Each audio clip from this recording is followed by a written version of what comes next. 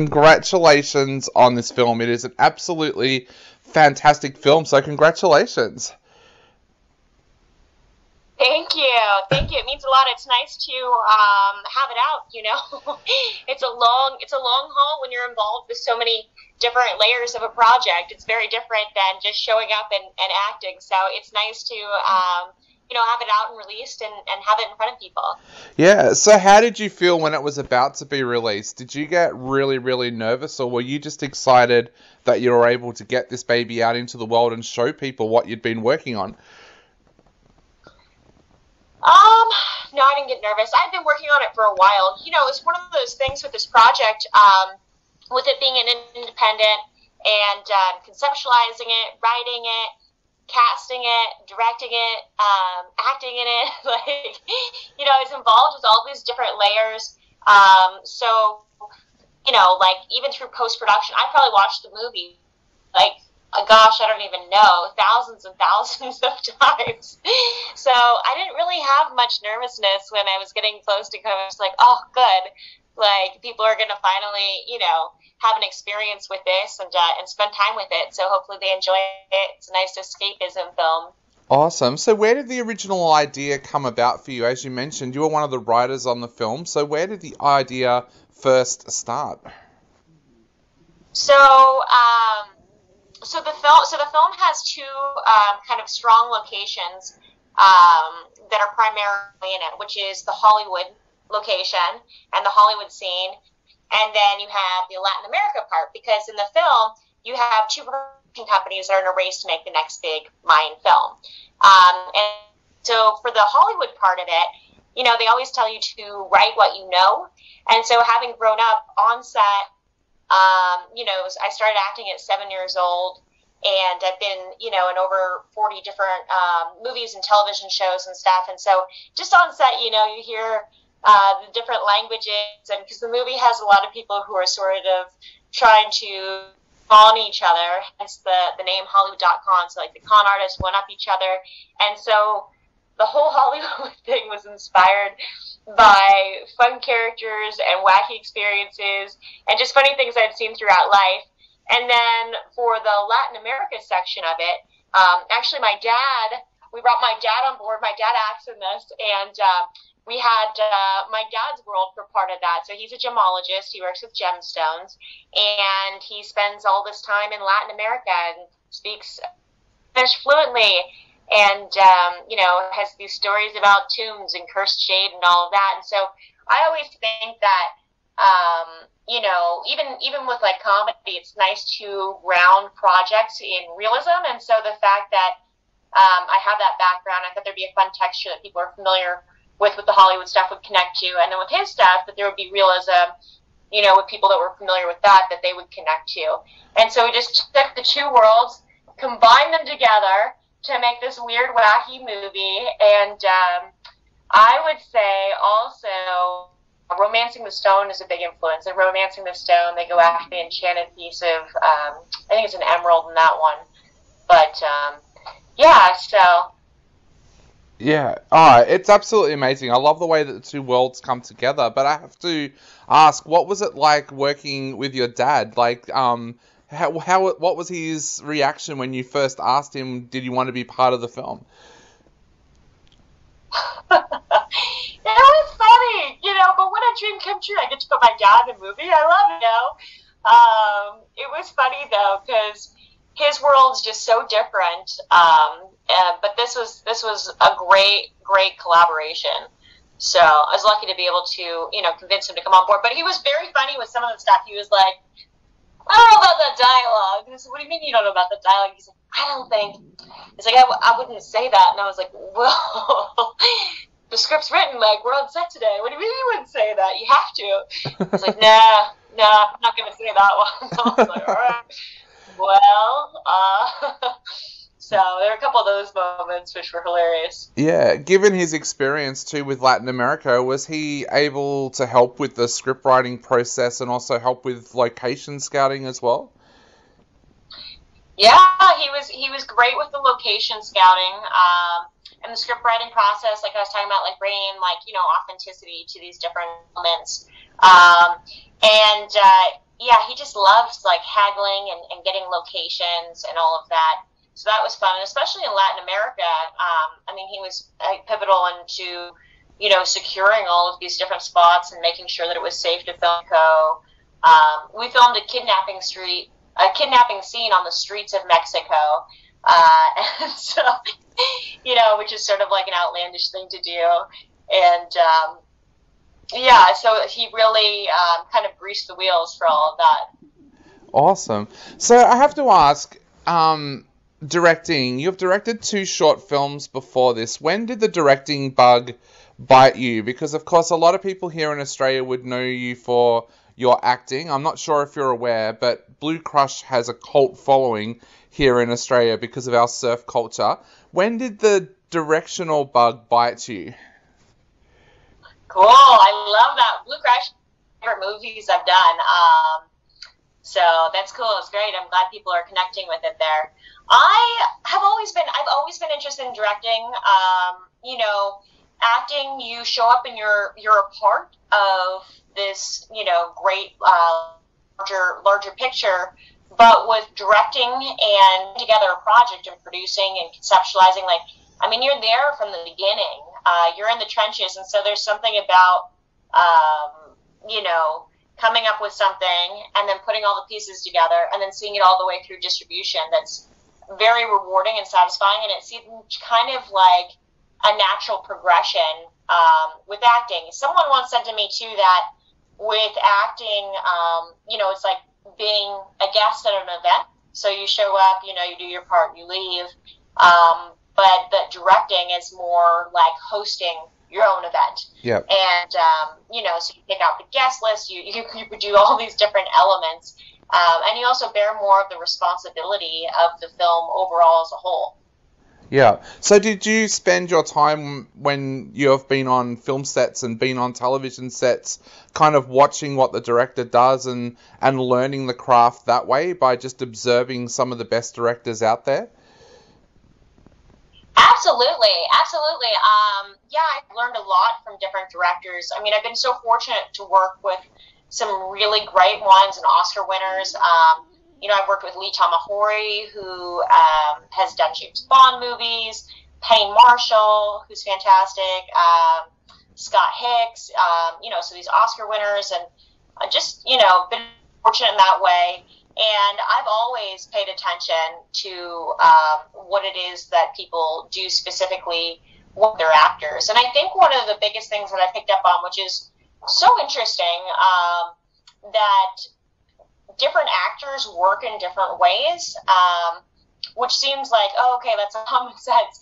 But you still, as a director, need to kind of feel them out and adjust to what's going to work best for them. Because some people are method actors, and so they need to be character all day long, and they, maybe they even be called by that name, like Daniel Day-Lewis is known for doing that. I think I read something before that with My Left Foot, he had people carry him for a month, so you have that type of actor, and that's specific to work with. And then you have other actors who just, come in and out of things and are sort of goofy and like to kind of keep an improv open space going. Yep. So that's a different personality type. And so I think, kind of feeling that out too, which when you feel that out with the actors, it helps you figure out how to approach them, but then also how to best help, sort of keep them in whatever space that they need to be. So if they need to be in this bubble to efficiently, then making sure, that hair and makeup isn't dragging them off for too long, or just different distractions. And so I think that's important for a director as well, to just sort of, see who you're working with. Yeah, so the young filmmakers who listen to this show, and we know that we've got a lot of them, are probably asking now, how do you feel that out with an actor? How do you... there are people out there that we all know, Leonardo DiCaprio is a method actor, he likes to stay in character, but how do you feel that out with an actor that you've never worked with before? I think just having an open dialogue, in terms of what makes them feel comfortable, what their background is with training, and also, hopefully if you're fortunate enough to be able to do a little bit of rehearsal. Another thing that's important to mention too is that one thing, with working with actors, you start to notice that some people need, and so they get better progressively within, a few takes of the scene, and then it's where they find their best performance. And other people are right off the bat, and so, their first take is, the best performance, and after that, maybe they slowly dwindle down. So that's interesting too, because you can look at your actors, and if you have a scene with the two, and it's a, big climactic scene in the film, you can sort of weigh that out and be like, okay, so the one who comes in ready to go on the first take, let's start with their coverage, and then that gives the other actor to warm up, and then we'll switch around to the other actor's coverage who needed that extra time. Also, sometimes with specific scenes too, I think that it lends to starting with close-ups and coverage first, and then going out to the wides. So that way you get like peak performance before people start tiring out. Yep. Or the opposite, you can use your wides to sort of have rehearsal and have people, get the characters, get the relationship going, and then by the time you close-ups, they're warmed up. So it's just sort of, being open to what's going on in the situation. So having a plan, but still kind of being able to, actively adjust to what's going on with your actors. Awesome. So now we're talking about the cast. How did you go about casting this film? Did you already have some actors and actresses in mind when you sat down to write the film? Yeah. So this film I cast with all prior acting colleagues. Like pretty much everyone in this movie are people that I've worked with before. And I knew that with my background as an actor, that one of the most important things to me across the board was to be able to work with really great actors and have that experience as a director to bounce things off of them. So I basically reached out to my friends, sat down with them, and tried to have discussions about what kind of characters they don't usually get to play, what would be against typecast, what would be really fulfilling, and what would just be like something beneficial and fun for them to do if they were to sign on to the movie. And so, within those conversations, we found these really kind of odd, screwball, quirky characters. And so that allowed me to get like this awesome cast. Like, so Tom Arnold's in the film. Tom Arnold plays a drug lord named LJ, who runs Mexico, and he's so wacky and perfect for it. He's so funny. We have Devin Rattray's in the movie. Devin Rattray's been in everything from Home Alone, where he was Buzz, the older brother with the tarantula, to The Tick, which is that Amazon Prime TV show, Mosaic, the HBO show. He's just done so much, and so he plays this sort of smooth talking producer, Andy Slimek, who has all these big chains on him, and he's just wheeling and dealing and hustling, and so that's different than a lot of characters he gets to play. We have Paige Howard, who is in Adventureland, and she's also on the Nickelodeon show Astronauts right now, and so she's very, very sweet, and she gets to play this super in-your-face, crazy producer who's literally on top of the world. So just like these fun things, we have Billy Bob Thornton and his band, the Boxmasters. They do a cameo in the film, and there's animation of them, and they gave us a couple of songs, which is so cool. Brian Krause does a fun cameo in this. He was really fun to bring on. He was Brian's done so much, but he was Leo, the White Knight in Charmed, which I grew up watching that show and just like loved the show Charmed. But like his role was really funny too, because he just pops in for this cameo, but he plays a director during the casting session, and we had so much fun. I was like, I want you to just go through and like anything that anyone has ever asked you to do that's weird and wacky in an audition, go for it. Like throw those lines out. And we had so much with him. It's at the beginning of the film, and so at the beginning of the film, we're setting up the pacing and introducing the characters, so we couldn't hang there for too long. where his cameo sits, because there was just so much material. Like he was hilarious. But yeah, like one of my favorite ones that he does is he's like, all right, so I want friends to be in, like very inward, but yet out. I want it to be out. So do it in and out, and do it again. Like there's just like, wait, what kind of direction is that? In and out. Yeah, this movie was fun. Yeah. It was really, really fun. And what was it like for you having to direct and star in the film as well? Is that, because I know for some people that is a really big challenge, being able to act in a film while they're directing as well. Oh my gosh. You know what? It was one of those things that I didn't fully get that much consideration until the first time that I directed myself in a scene, and I was like, oh my gosh, like, I was like, well, because, you know, a director on set is a bouncing board too, you know, making sure, like, they really feel, at least in my opinion, they feel sort of like this custodian of the project who's like making sure things are kind of on track and aligning and the performances are aligning. So, you know, I like acted and I like looked around, I'm like, all right, so, and I was like, oh my gosh.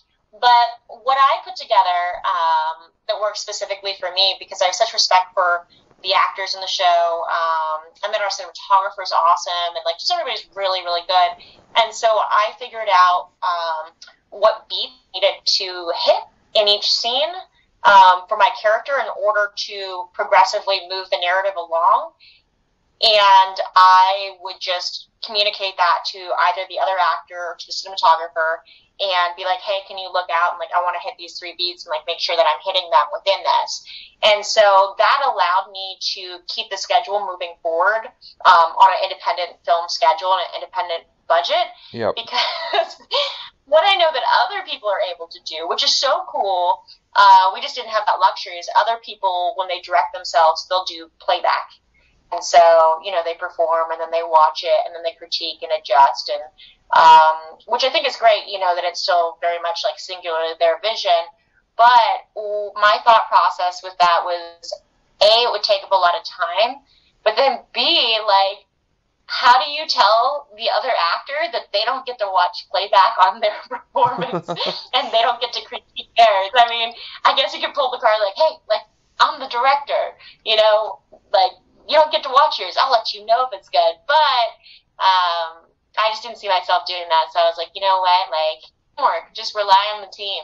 Yeah. And you also had that whole thing that this was your first feature as well. What was that like, stepping up from doing short films to a feature film? Was there something that really stood out as a big difference for you in that area as well? Yeah, you know, one of the big things for doing a full feature that I think so cool is short films are awesome, but it's hard to get short films in front of a wide and varied audience. I feel that a lot of times people who are interested in short films are generally kind of more within the film community, and so I was very excited about doing a full feature because I knew that it would just kind of, you know, broaden who you could appeal to and who you could show your work to, and so that was cool, and yeah. Awesome. Well, I know that we have taken up so much of your time today, and we thank you so much for chatting to us. And I guess to finish up, what would you like to say to people out there before they sit down this weekend and watch your amazing film? Oh my gosh, thank you so much for having me on. I think that if you want to have a good time, the movie's silly, it's goofy, we've got a great ensemble cast, it takes you all over the place, there's so many locales, there's, you know, we film in Mexico, Texas, Guatemala, Arizona, like California, so it's just a goofy, fun adventure that doesn't have anything political in it, there's no sex in it, no violence, no drugs, like, well, I guess Tom Arnold's stuff too. But, you know, everything is, like, lighthearted and fun. So, yeah, if you just want to relax, that's the movie for you. Awesome. Well, we thank you so much for coming on the show today, Mika, and we cannot wait to see your next film as well. This film, I think, has set us all up now to want to see your next film. So thank you so much for taking the time to chat to us today. Thank you. Thank you. I appreciate you having me on. Thank you. Not a problem. I'll let you go. Have a great night, and we'll check out that new film very, very soon. Cool. You as well. Bye. Bye.